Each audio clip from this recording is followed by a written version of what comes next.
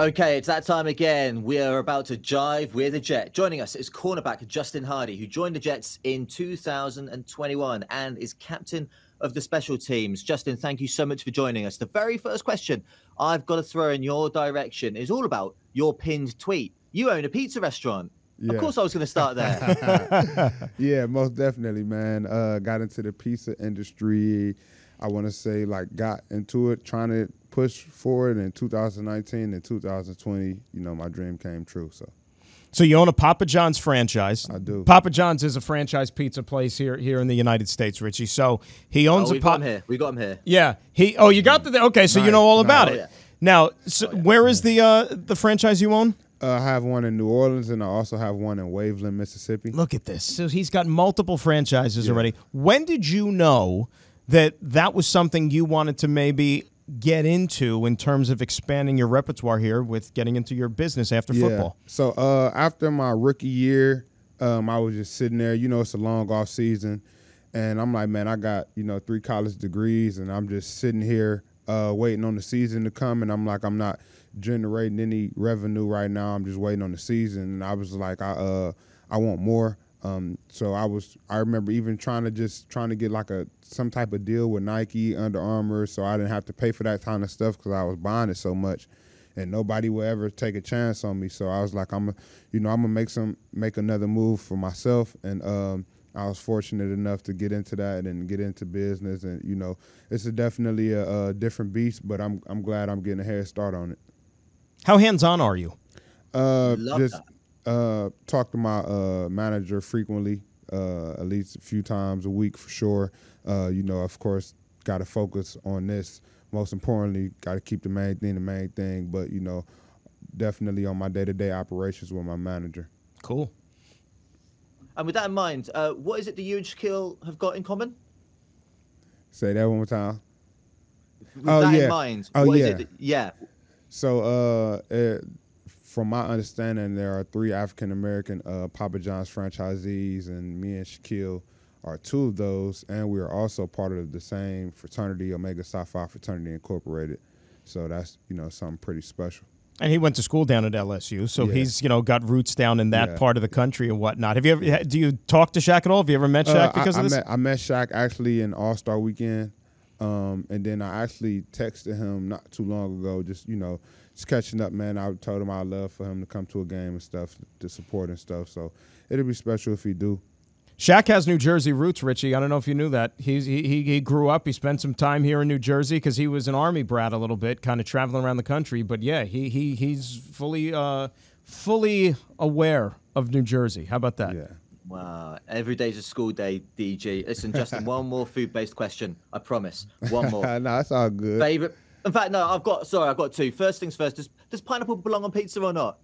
My personal opinion, no. But, everybody has their personal opinions, so I'm sorry.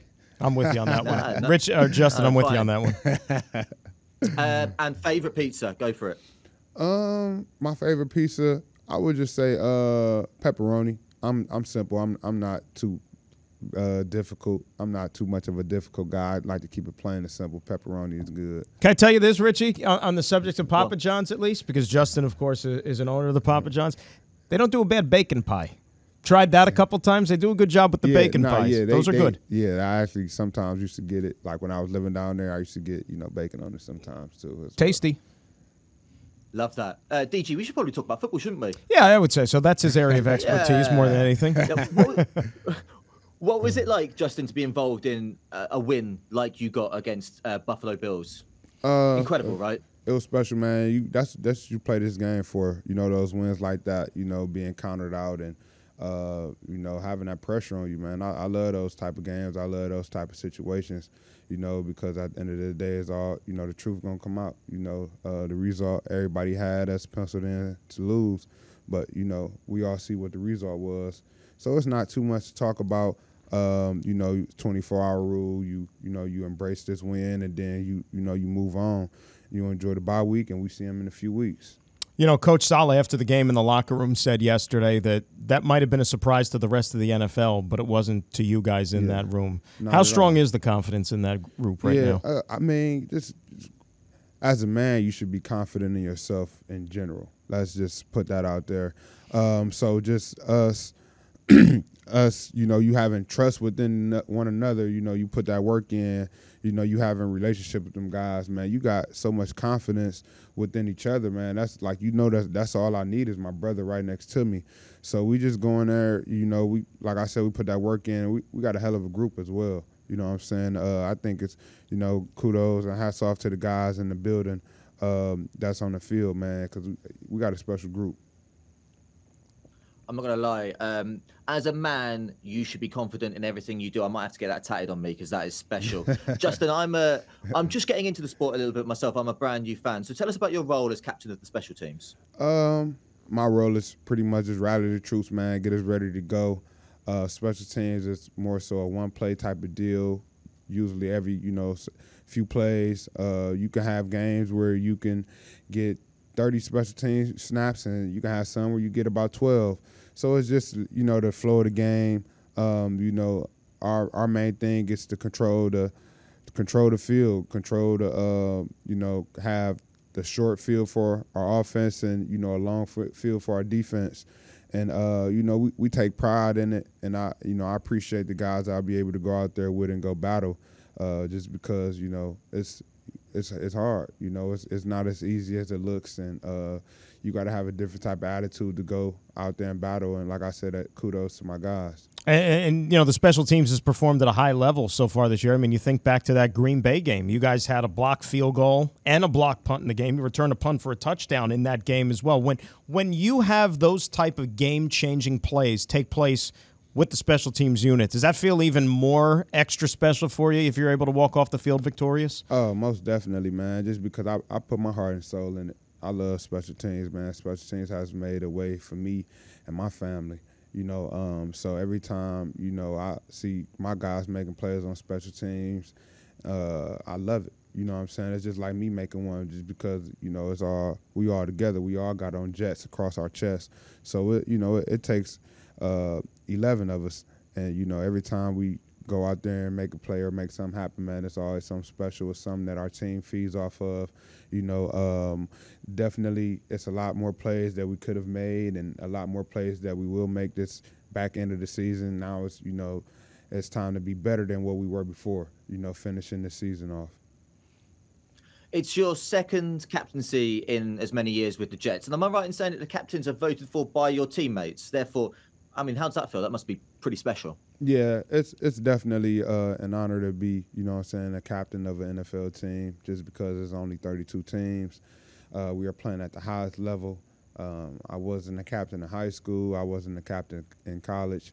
So to be able to step into this role and, embrace this role and actually, mean what I say, it's an honor. It's weight on your shoulders. But like I said, I'm the guy. I want that pressure on me. That's cool. You know what I'm saying? I'm willing to, take one for the team. I'm willing to, sacrifice, do whatever I have to do. Just to give the fans a little bit of an inside look as to the week in, week out as far as the special teams are concerned. The offense, they have their game plan. They prep for the opposing defense. The defense prepares for the opposing offense. You guys as the special teams, you're probably looking at the return game, how teams like to block up or draw up plays and whatnot. So it's going to also change on a week in, week out, depending on who opponent you're going to have, right? Absolutely. Every, everybody is different. Every team is different. Every, team has their own culture, whether that's a fast group or a physical group. And then, I feel like we got a good division of special teams, but, we don't care about nobody else. It's all about us, and we're just trying to dominate. We've had some great games. We had some good games, and we've had some bad games.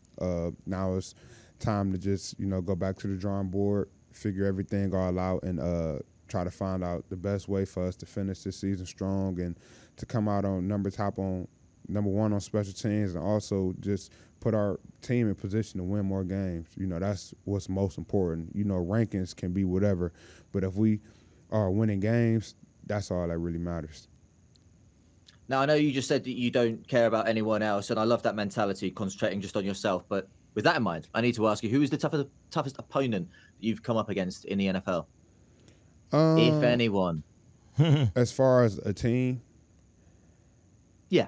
I would say, respect to them. New England is definitely a tough special teams group. You know what you're getting, man. You're gonna get a physical game. You're gonna get something unusual. They like to have a decent plan on me, but at the end of the day, man, it doesn't really matter. You have to find a way to win. Whether they send 3 guys at me or 4 guys at me, I really don't care. It's respect to those guys. All the respect to my opponents. But, I play this game to win. I don't just play this game just to be out there. The organization identified you as a culture guy. You were from a winning program with New Orleans, and then they signed you last year because they thought you were going to be one of the guys that was going to be instrumental in helping the culture change here and to make this a winning program.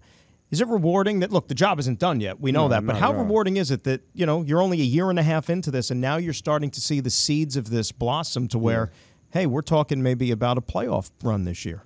It's special, man, just to go through what we went through last year, even when I, went through personally and stuff, man, just to see this year now, just to see some of the results, just, see winning, because that's all I preached about last year was winning, winning, winning.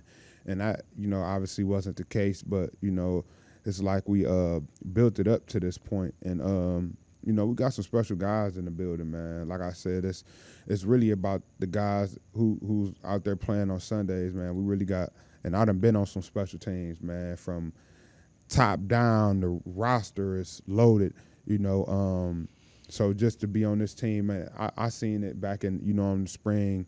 I just seen what type of, just because of the depth we had, I see what type of team we was going to have, and I'm not surprised at all that we are where we are right now. Some people may be surprised, but, I'm a true believer in, the work we put in. Justin, we've got a little question that's come in on Twitter from a fan over here in the UK who follows at New York Jets UK. And Jordan O'Brien is asking, what has been the major factor for the Jets' sudden rise in form? Seems like the potential has always been there for a few seasons now. So what has clicked all of a sudden? I would say this probably the most talented. I don't know about the past too much, but this is a very talented team. Let's just say that. A lot of talent in that room. Yeah. We hungry, man. I feel like guys is, guys are feeding off of the disrespect all off season. That's all we just got laughed at. I'm one of them guys, I hate to get laughed at. I don't like to be picked on or none of that type of stuff. So, we retaliate. Our retaliation is what we do on Sundays. You know what I'm saying? We don't have to, go back and forth with nobody on Instagram or Twitter or any of those type of things. I think it's just guys tired of that, losing. And guys came in this year ready to work. They got, the right pieces in here. They got some great young guys. They got some great veterans. And I feel like it's all just coming together, man. And I think that may be the difference. Guys believing in each other, guys playing for each other and not for self. And guys having fun, man, having some swag and, out there jumping around. And, like I said, I done been a part of winning. So just to see this now is special, just to see where we came from last year, but I'm not surprised at all. A lot of the players talk about this group. It's a really close-knit unit. Like you guys hang out together even away from football, outside of the building and so on and so forth. Do you think that plays a big part in what you guys do on the field? Absolutely. Absolutely. Just because you just had that natural trust. You know what I'm saying? Just hanging with the guy and getting to know that him as a person and not as a football player because, at the end of the day, one day we are going to have to hang up the cleats. So just getting to know that person as a player is most important because, we are all more than football players. We people. So once I get to know you and you like actually become a brother to me, it's different. Now our connection is so much different. I may be, or he may be or something, maybe, and the friends or, we all had those moments, but, that brother may be able to calm him down just because of that relationship that you built off the field. No doubt. We talked a little bit earlier about your business. Do you feel it's important for players to have a plan for after they play football? Because relatively speaking, it can be quite a short career. Is that right? Yeah, absolutely. And I do feel like it's important for guys to, try to go for after something other than, ball, obviously. Keep the main thing, of course, but, try to, expand, man. Expand your vision to more, broaden yourself. Like, don't be comfortable with just, staying the same just because it's so much out here. It's so many opportunities that we don't take advantage of as athletes.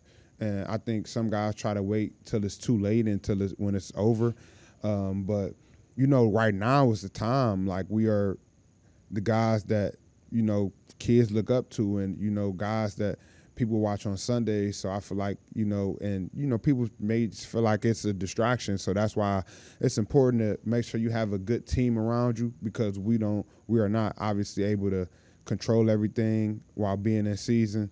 That's why you have to create a great group around you. And that I feel like that can change. And and me personally, I don't necessarily say that I throw my business on anyone, but I definitely, if anybody have any questions, I'm willing to answer any questions, just because I want to see everybody eat. Just because and it's personal. I don't want to be personal with somebody what they do with their business, right? So I stay in my lane, but I'm also always all ears, and I'm always a guy that anybody can talk to.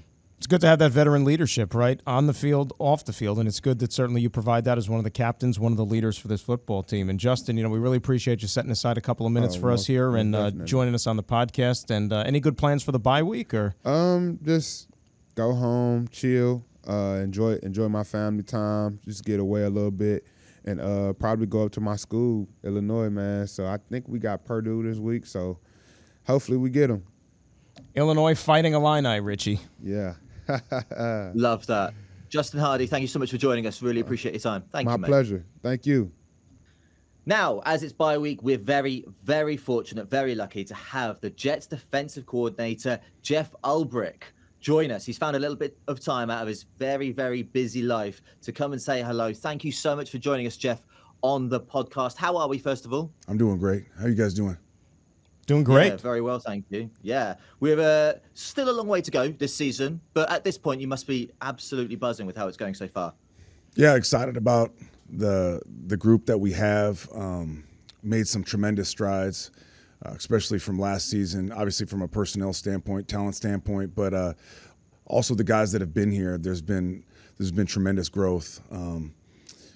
I still believe like we haven't even scratched the surface of what we can become, and our best ball, I believe, is still ahead of us. But we're getting better. There's a growing belief amongst the group, so it's an exciting time, especially for a young defense like this. That win over the Buffalo Bills, I mean, that's arguably the number one offense in the NFL. The quarterback himself presents a great deal of challenges, everything that he could do, not just with his arm, but with his feet, as we saw in the game. How satisfying is it to be able to keep them in check as well as you did, create turnovers, and more importantly, walk off the field a winner? Yeah, it's exciting. I was so happy for the players. A lot of the guys, especially the guys that have been here, they haven't had a whole lot of good games, period, against any opponent. But to have a game like that against that opponent that is just an absolute pain in the ass in every way. Their personnel, from the quarterback to the receivers to the backs to the O-line to the tight ends, it's just as complete of an offense as you'll find in the NFL. To have the game that we had against them, I think it's gonna be huge as far as just what it means to our guys' confidence, and to have like real validation that we're going in the right direction. Jeff, let's talk a little bit more broadly about your role within the team. You're the defensive coach. What does that entail? So, coordinator is the term we use, and I think it's correct. In the fact that I have a lot of really good assistant coaches that work with me. My job is basically not get in their way. Collect all the information that they provide and then apply it on game day. So I'm, in essence, I guess, a manager of the defensive coaches and the defensive players. a lot of our work entails individual meetings where the individual coaches run it. There's times where I do have the group, and we have global messaging, but a lot of their time is with the assistant coaches where they get into the fine details of their particular position. And then on game day, my job is to call the defense, and really that is just, it's a collaboration of all the assistant coaches and the input from the players, and kind of, you gauge the week and how it went and what you liked, what you didn't like, and we let it rip on Sundays. Take the fans inside an average work week for you. We know what happens on Sunday on game day, but Monday through Friday, what does that entail for you in terms of the preparation? What's your busiest day of the week? They're all busy. It's funny because, it's a sport, and then people see it on Sundays and they think, they probably practiced a couple times, had a couple meetings, organized it up, but it is a full-time adventure. It's, Mondays we come in, and Monday would be reviewing the previous game in the morning, reviewing it with the players in the afternoon, and then by the time 3 o'clock, 4 o'clock hits on a Monday, we've started the next opponent. Starts with an advanced scouting, which our scouting department runs. So they'll come in and they'll give us all the information that you can't see on tape, injury information, potential signals that they saw when they visited a team, the cadence, how fast they substitute, the rhythm of the game, all the stuff that you can't see on tape, and then from there we just start diving into the tape. Monday probably we finish up around midnight, I would say, and just getting a preliminary look at them. Tuesday morning we come in early and we start as a staff, and Tuesday is devoted to first and second down. So we'll start with the run game, which takes us, we start around 8 o'clock in the morning and finish the run game up around 10:30, 11, and then we dive into the first and second down pass game, which takes us probably around 2 or 3 in the afternoon. And then once we have our first and second down plan in place, then we start building all of our teaching tapes and our voiceovers and all the cut-ups that we provide for the players, get ready for the meetings of the following day. That's a late night. That's typically a, midnight, 1 in the morning type deal, putting all that stuff together. And then Wednesday hits, and then we get the players back. So starts early in the morning, meet with the individual coaches first. The position coaches, they start to lay the groundwork of the game plan and what's specific to their position group. By about mid-morning, 10:30 or so, we meet as a defensive unit, and then I give them kind of the global view of things from a game plan perspective.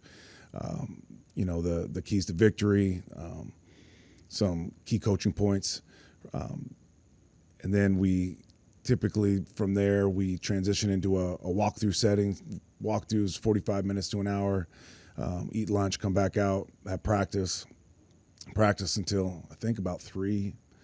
I'm not sure exactly on these times. And then after practice, we come in, we watch as a defensive staff, we'll watch practice.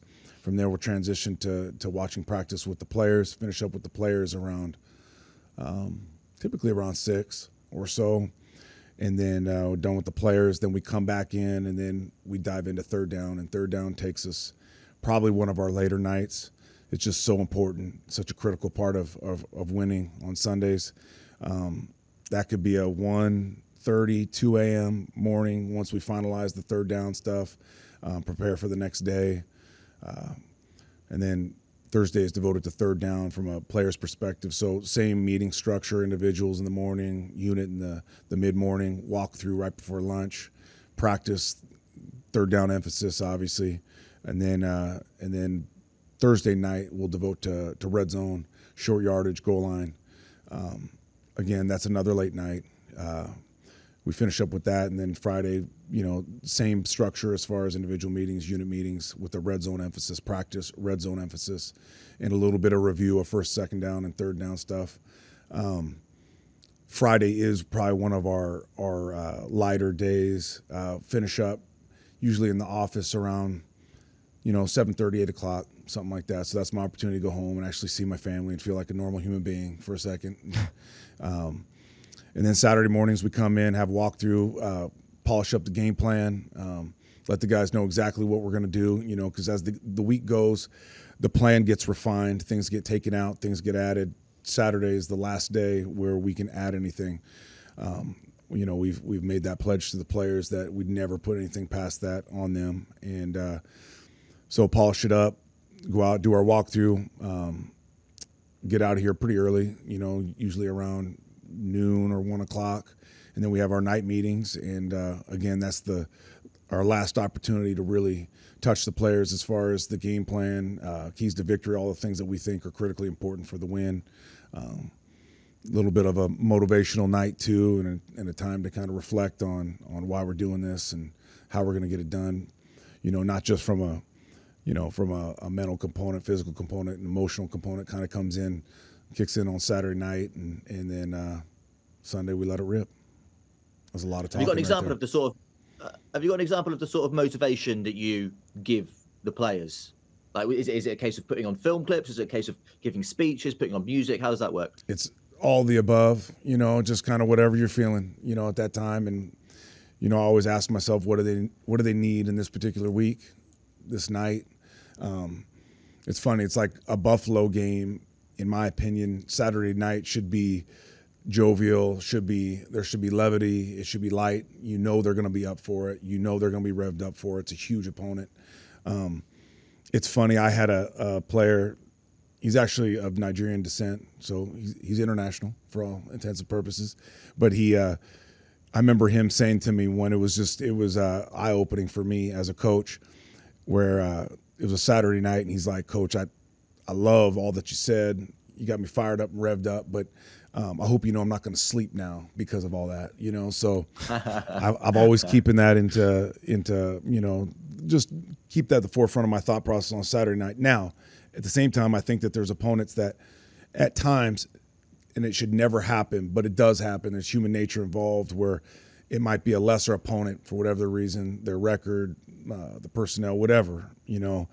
Those nights you might have to rev them up a little bit and get them in the right space, mentally, emotionally, physically, the whole thing. So I think it just depends on the week and the opponent. You played in the league for 10 years. You were a linebacker. At what point of your playing career did you think that, I think coaching might be in my future when my playing days are done? Yeah, it was. I had a strange career because typically you start out as a special team player, earn your stripes, and then you grow into a starter. I kind of went the other way. I started in the beginning of my career in the first, really 7.5, 8 years of my career, I was a starter. And in the back end of my career, I became a special team player. We had drafted a kid by the name of Patrick Willis. I don't know if you guys are familiar with him. Mm-hmm. Really good linebacker. And, it was one of those things. They had drafted a lot of linebackers in my time with San Francisco. And I felt like I could always beat a guy out. He was the guy I could not beat out. And I knew that my time as a linebacker, at least for the San Francisco 49ers, was done. And I had to relish the special team role.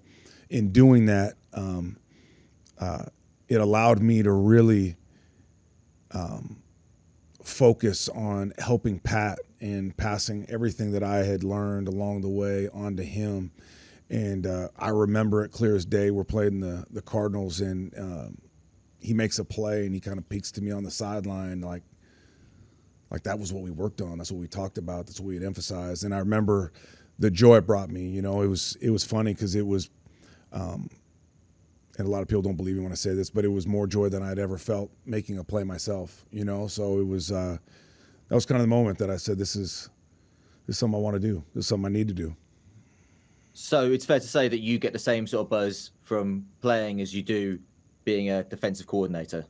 Yeah, like maybe even more so, just seeing other guys realize their dreams and getting the most out of themselves, as men and as players, that brings me way more joy than any sort of self accolades that I've ever had. So you were drafted in 2000. Mm-hmm. You came into the league. And I'm sure that a lot of fans out there know that Tom Brady, who's still going strong That's right. for the Tampa Bay Buccaneers, he was in your draft class. He was. You were drafted 3 rounds before Tom Brady. Yep. When you see what he's still doing out there, the fact that he's still playing at a very high level, and your career ended as a player, over 10 years ago now, right. you just marvel at what this guy just continues to do. Yeah, it makes absolutely zero sense. Because you know how hard it is. Yeah, like I know going into my 10th year how hard it was on me and my body and my mind and my soul and all of that, to think of playing another 14 years or whatever it's been, whatever he's at now, is he's setting records and he's doing things that'll never be done again, ever, in my opinion. It's just absolutely amazing and just a credit to him. Obviously the talent, but the ability to take care of his body and do all the other stuff that has resulted in the success that he's had. It's just amazing. It is. Would you say that those playing days that you had are integral to your career now? Or not necessarily. I sometimes the fact I played, I think, gives me perspective, which helps sometimes when I'm teaching and coaching and relating to players, communicating. So from that standpoint, I think it helps to have a little bit of just, I've been in their shoes and I've walked their walk and I know what it feels like. But at the same time, like, I wouldn't say that it was necessary to be a good coach. Like, I've been around a lot of really good coaches that never played in this league. I've been around a lot of really good coaches that never played football, So I think, coaching is teaching, and having the ability to communicate and to teach and to motivate and keep them engaged and reach people with different learning styles and different personalities. I think that's a gift in its own that has nothing to do with playing. So, I know that was a long-winded answer to that, but it helps, but I don't think it's completely necessary. You and I were talking last week on the subject of just teaching. The way that the game is evolving now, and the greater emphasis, of course, placed on safety. Penalties are something that, the game is being called a little bit more cautious as maybe it was back in the day, even when you played, for example. In your job as a coach now, when you're trying to instruct your defensive players as to how to play the game the right way, the wrong way, has that changed, and has it made your job that much more difficult because refs are cracking down a lot more now? Yeah, it has from a defensive perspective. The emphasis is safety, and that's huge, and that's necessary, and I'm all for it. So the reasoning behind it is justified, and it's a good thing. But it has made our job as defensive coaches a little bit more difficult, just making sure that we're teaching it exactly how the refs are going to call it, and that's us also learning exactly how they're going to call it and leaving absolutely zero gray for our players so they know exactly what the rules of engagement are. We've kind of adopted as of late here, just because we have been victim to some calls that were huge as far as winning and losing games. Don't give the refs an opportunity to throw the flag. We've kind of gone in that direction. So we're going to go the other way, and a lot of teams push the envelope. We're going to go the way of don't let them throw a flag, so especially when it comes to hitting the quarterback or getting around a quarterback, we got to lay off them. You see the ball thrown, you can't breathe on them. That's basically what the league has turned into, and the refs have started to referee it in that way. So we just got to be cognizant of it and teach it and coach it, emphasize it, and make sure the players know exactly the rules of engagement. Jeff, let's talk quickly about one of the players that you may have worked with closely. It's Sauce Gardner, of course, who has put on some incredible displays in his rookie year. How impressed have you been with the way that he has got up to speed with the professional game? Yeah, I don't know if I've ever been around a rookie have such immediate success. Saying that, though, being able to observe his process during the week, getting to know him on a deeper level, like it's starting to all make sense to me. Here's a kid that's got length, he's got speed, he's got foot quickness, he's got instinct. He has all the measurables. He checks every box regarding all that stuff. But as rookies find out right away, that's just one piece of the pie here. Like, he is a guy that is way ahead of his time as far as a rookie's concerned, because he's got all the measurables, but at the same time, he has created an amazing process, especially for a young player. His notes are impeccable. Just, thinking back to this past game, he had 14 pages devoted to Stephon Diggs, and every alignment, every release, press, off, every formation, every stack bunch, and then he did it for every single receiver. And then the details within each defensive call and how it pertains to him, and really starting to learn the information that pertains to him as opposed to just the information that's given to all the players. He's got an opportunity to be great because of that. He's the rare guy that's got all of it: mental, emotional, physical, willing to work, willing to pay the price. And saying all of that, he's an amazing human being. He's a great teammate. He's selfless. He has got swag and arrogance and cockiness that is endearing at the highest level, where a lot of times that can turn guys off, especially to a younger player. But these guys just love him, so excited about the future that he can have in this league. Well, Coach, we always appreciate you spending some time with us here. Congratulations on this big win. Any good plans for the bye week? Or Sleep. That's right. That's right. Well, you put in the hours. You deserve it. it. Yeah, exactly. You deserve it. See, and that's the thing, Richie. Like, you think about if anybody wants to get into coaching, this isn't exactly the conventional 9 to 5 banker's hours routines or anything like that when you're talking about life and coaching, right? It is not. Yeah. Love that. Jeff, you've been amazing. Fascinating stuff. Thank you so much for joining us. Really appreciate it. Appreciate it, Richie.